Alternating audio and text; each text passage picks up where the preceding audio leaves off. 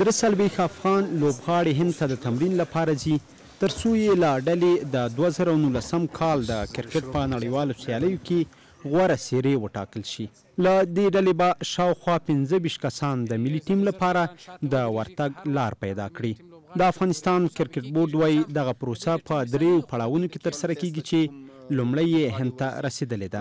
دې کې نېشنل ټیم لوبغاړي هم دي او دغه نوي د 19 کلنو ځوانان یا هغه لوبغاړي چې په داخل کې ډومسټیک کې مسلسل ښې لوبې کړې دي. 2018 کارکردګي پرفارمنس موږ راټول کړی دی. د 2018 د شپږو میچونو کوم چې دغه تاریخه پورې وو هغه پرفارمنس موږ راخستی دی.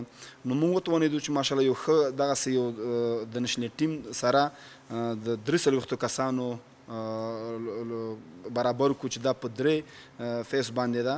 په روان کال کې افغانستان د 12 ټیمونو ترمنځ په زیمبابوې کې د 2019 کال لپاره د کرکټ د غوراوۍ د ټیمونو اتل شو.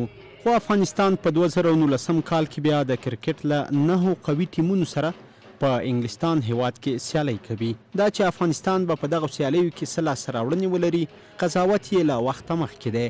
خو د یو غوره ټیم لپاره یې سر له اوسه تیاری روان دی.